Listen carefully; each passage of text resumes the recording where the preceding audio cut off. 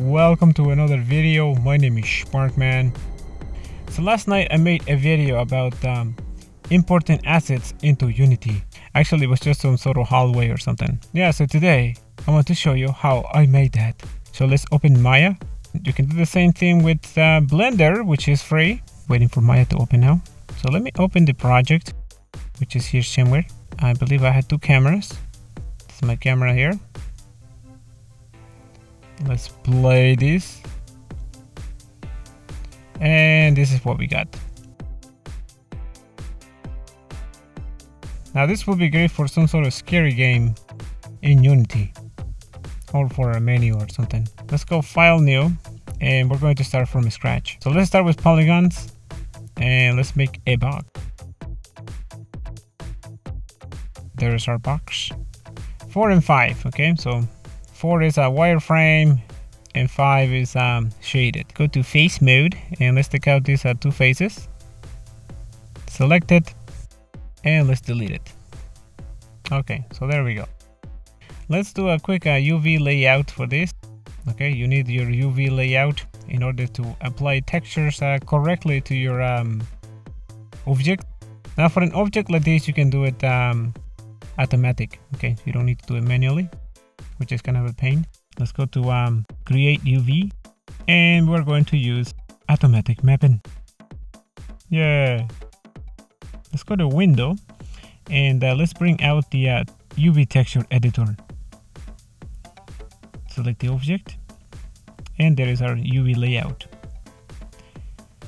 Let's select the UV here, select them all.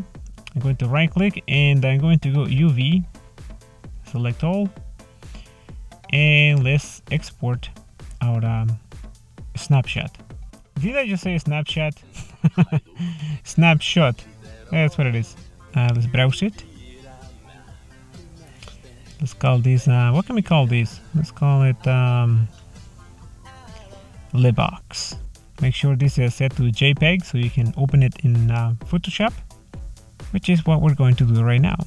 Here is Photoshop and here it is. Let's open it in Photoshop. Alright, so let me show you how this works. It's actually super simple. If you select any of these faces, you can see that each of those UVs correspond to a face on your object. So let me just fill them with colors for now.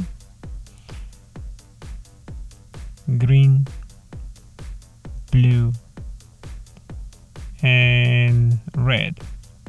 And let's apply a material to this. Let's go to rendering. I'm going to apply a normal Lambert, and let's bring in our texture.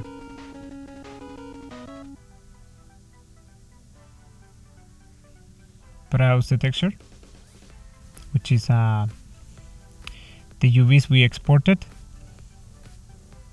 A small problem there with the color space. That's okay. I'm going to save this as a Photoshop file. It's called Libox. Bring in the file. Now when you bring in your texture, you're not going to be able to see it.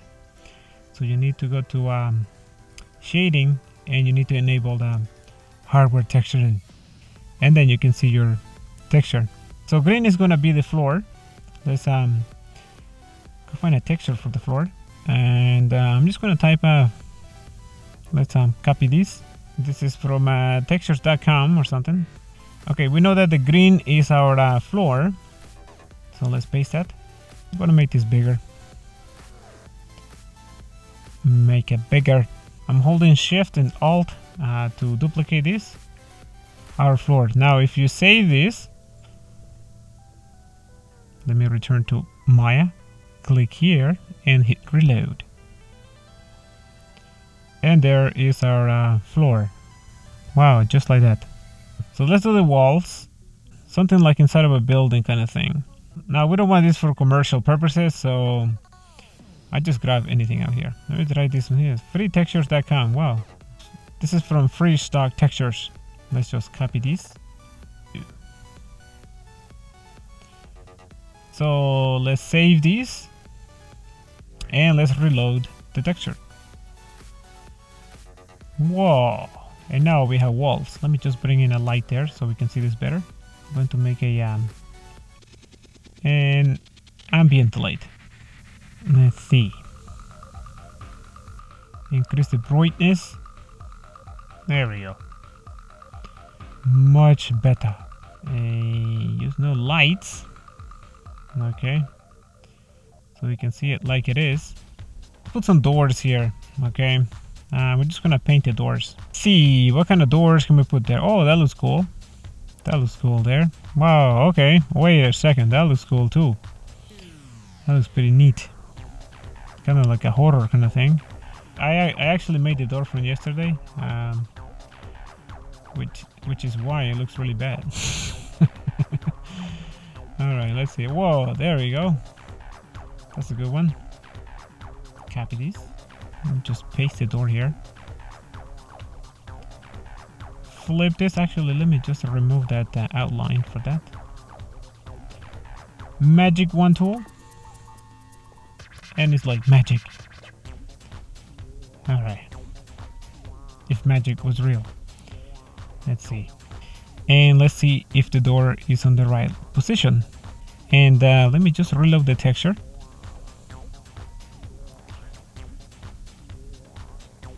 Reload texture. There is the door over there. And I think we're on the right track. Alright. Let me make another door on the other side. Just copy this. Save it. Reload. And we should have a door on this side. Okay. Perfect. Perfect. We are going to make more of these doors. Save it again. And reload. And now we have more doors. Save it. And reload again. There you go. Now we have doors. Okay, so now we need a ceiling. And let's see. Alright, let's try this one here. Let's paste this here. So let's save this. Back to Maya. And let's reload. Whoa, and there is a and there is our texture there. Okay, I think this needs to be wider, so I'm simply going to scale this. There we go. Somewhere around there. Let me duplicate this. Control D duplicates, and yeah, let's place this here, and let's render this.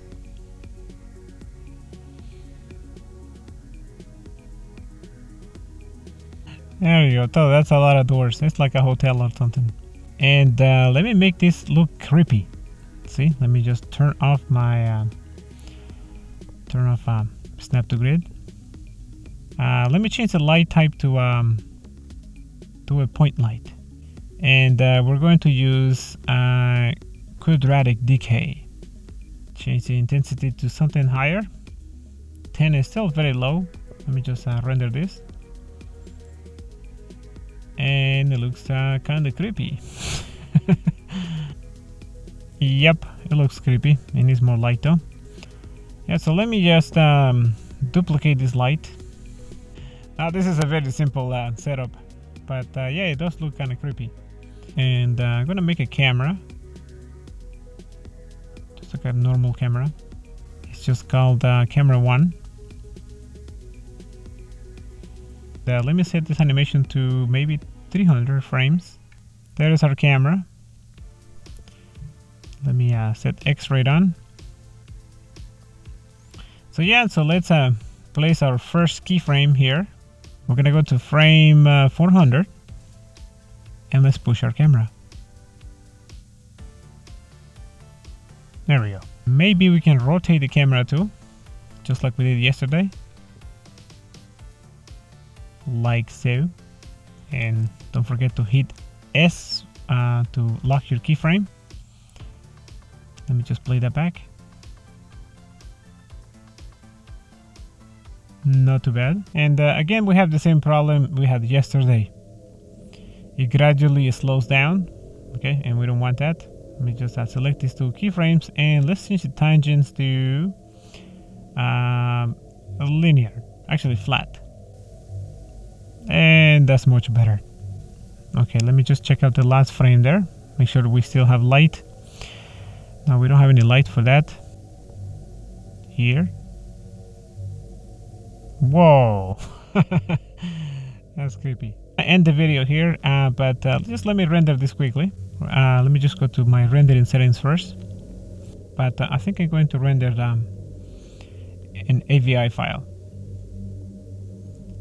Here we go. So we're going to render from 1 to 300. And we're going to render camera 1. Let's render this. Batch rendered. Now we just have to wait for the rendering. Okay, so it's done. Let's see what this looks like. Where is it? Where is my animation? It's on the left room. That should be under images. There it is. It's called Untitled AVI. Okay, so let's watch this. Wow, this is creepy. If you like making scary games, make sure you hit that subscribe button. See you in the next episode. Smack the like button. Bye now.